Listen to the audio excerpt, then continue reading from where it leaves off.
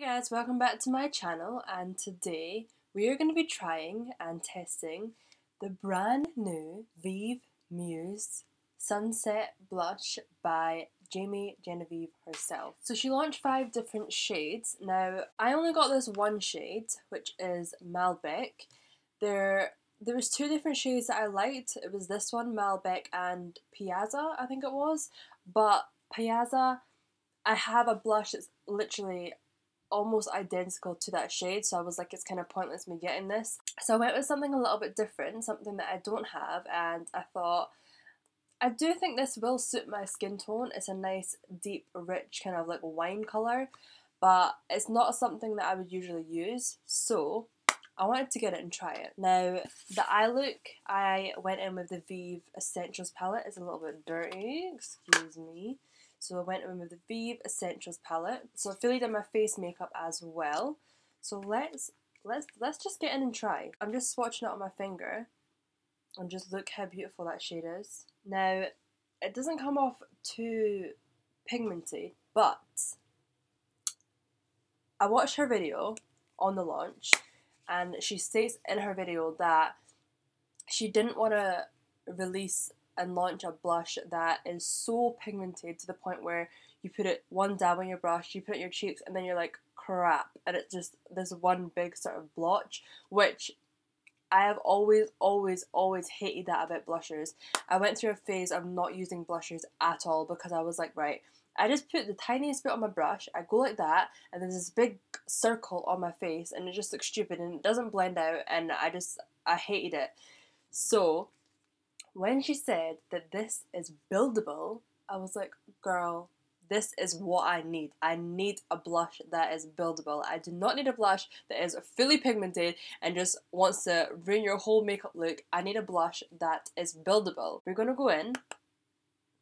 One dab, 2 dabs, excess off. Right, okay.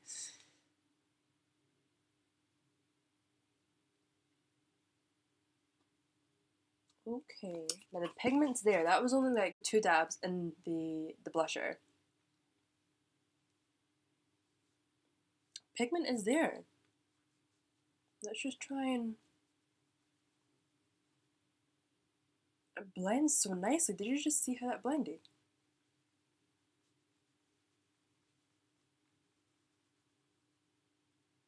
Did you just see how nice that blended out?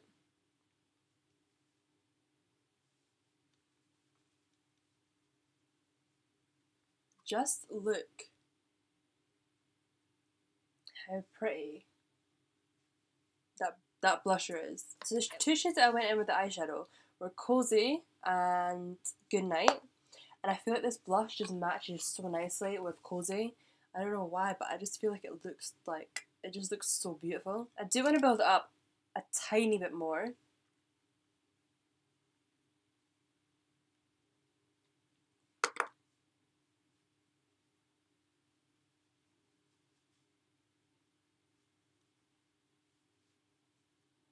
Okay, I am really loving this blush. I don't know what it is, but in fact, I do know what it is. It's the fact that it just it was buildable. Like, I went in with a brush, 2 dabs, and then I started to blend it out, and it is so buildable. It's not too pigmented to the point where you're like, great, now I need to redo my face.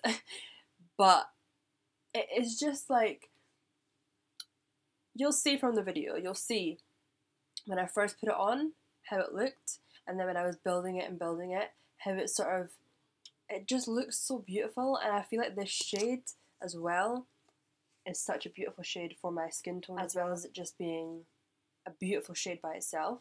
I feel like it matches my skin tone really nicely. I am loving it. Like, I kind of do wish I got my hands on a few more shades, but I feel like this is the one that I'll use, and this is the one that sort of matches my skin tone the most, I would think. But I am loving it. I'm really loving this blush. I am so impressed with this. Okay, so I've just gone in with the Huda Beauty lip liner in Spice Girl, and also the Vieve Muse lipstick in 90s, just to finish off the look there.